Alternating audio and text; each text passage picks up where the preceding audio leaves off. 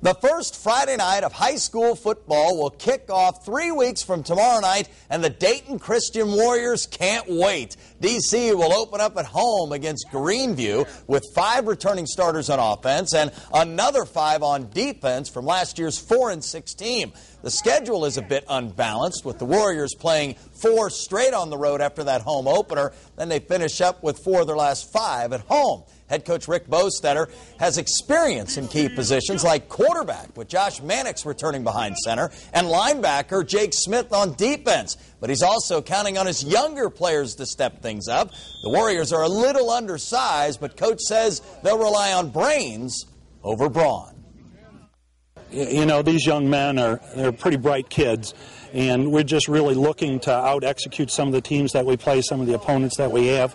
We can't run them over, so we need to have our techniques down and really execute those to the best of our ability. I think it's a lot better than last year, just because there's new offense, everybody's really clicking and everything, and everybody's picking it up real quick, and we got armbands for everybody, like even the linemen have it too, and so it just helps out a lot. So I think we're going to have a pretty good season. I think we're really clicking this year. I'm really excited to see what happens.